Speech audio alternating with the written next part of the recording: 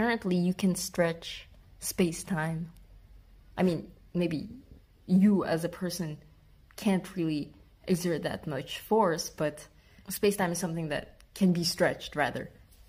Which is weird to me, and I guess it would be weird to anyone.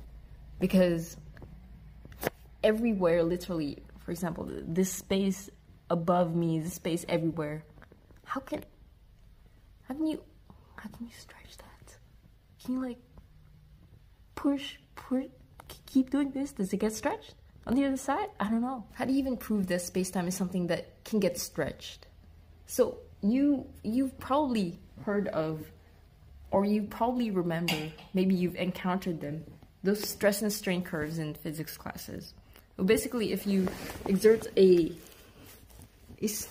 force, for example, on this like vertical axis, I'm exerting a force on this thing. It has a change in length. It's obviously getting longer here on this axis. So there's a change in length. If I divide this number, this change in length by its original length, I get something that's called the strain. This is something that you can measure in space-time. How? With using light. It sounds scary, but it's not that complicated. Basically, light moves at a finite speed, right? It's a big-ass number. If you have a light source and it hits something, a mirror at the end, it comes back. Basically, it should come back with the same time that it went to that mirror. So like, it went from boop and then boop.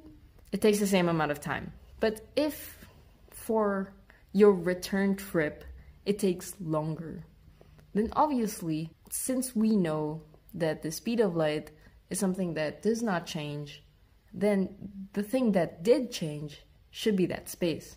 So what you observed is a change in length in the space-time.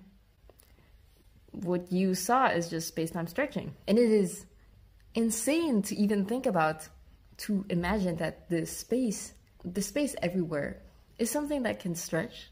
I don't know how Albert Einstein ended up with his thought, but that's like the creativity that you need in science. Like you can say any random ass thing.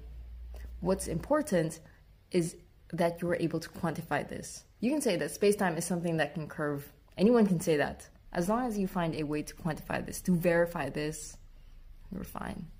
That's what Albert Einstein did. Einstein, whatever. It's insane.